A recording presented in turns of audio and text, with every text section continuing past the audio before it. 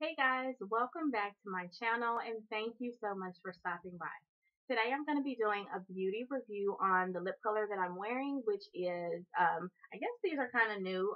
It's called a L'Oreal Infallible Lip Paint. And here it is right here. I'm wearing the color navy blue, which is I'm sorry, it's actually Navy Spy, number 308 Navy Spy. And what inspired me to do this look was this is actually the look that I wore for Valentine's Day.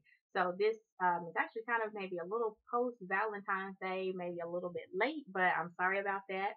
I did want to bring this video to you because I was inspired to do this look as I said, for Valentine's Day because I didn't want to do like the traditional reds and pinks that you normally think of when you think about Valentine's Day. This year, it was a little bit rainy in my city and kind of dreary outside, so I kind of wanted to do something to incorporate that. And plus, we didn't go to like a fancy schmancy restaurant, so it was very laid back. So I wanted to be comfortable and stunning, but yet kind of casual and have like a little bit of a sultry vixen vibe. So I knew the look that I wanted to do. And this is what I wore. It's just like a flowy, loose off the shoulder blouse. And it has like the little slits along the sleeve that you can see here. And it's very flowy and very loose. And it's in black and I love it. I also paired it with this little floral detail choker that you can see here.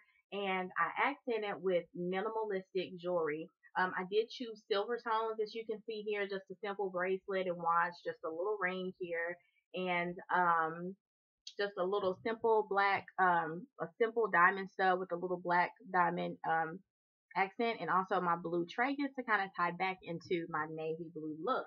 I also did a darker tone for the nails. The color that I am wearing this week, and I got these done on Valentine's Day, this is OPI's Black Onyx. And my accent fingers that you see here is the OPI Black Onyx, but I did add a layer of the color The Living Daylights. So that is what is on my nails. Once again, OPI Black Onyx and The Living Daylights. And I love this color. I love this look. And so that is what I did.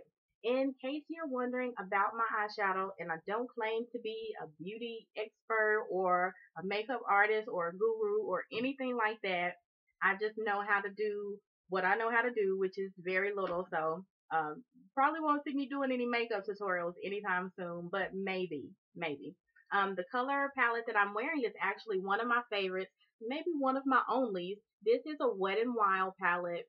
And I got this maybe at a Target or something a long time ago. As you can see, I use this on a daily basis because I'm comfortable with it.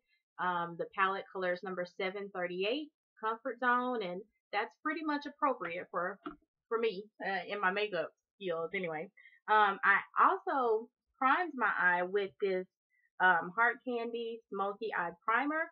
And what I really loved about this kind of created the smoky eye for me. I didn't have to really do a lot of work. When you actually put it on, it's black, so you put it on, and so it already kind of tints your eye or kind of preps your eye for your color to go on top of it and to really help you create that smoky look that you're going for.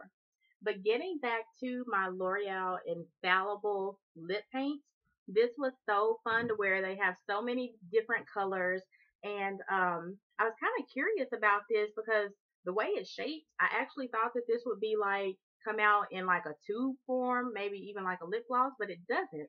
It actually applies with a little brush that you see here, like a little wand, and very easy to apply. You just put it on. It has the great shiny finish, high gloss finish, which I also love. I did try to make this into a matte color, and what I did was once I did my whole face, I just kind of put my loose powder or my translucent powder over my lips, blotted, and then kind of dusted my translucent powder over it again, and it actually did kind of create a cool little matte color too. So this was super fun to wear, super affordable because, as you know, I believe in beauty on a budget. So this was like $9.99 at my local drugstore. I'm sure you can find these anywhere.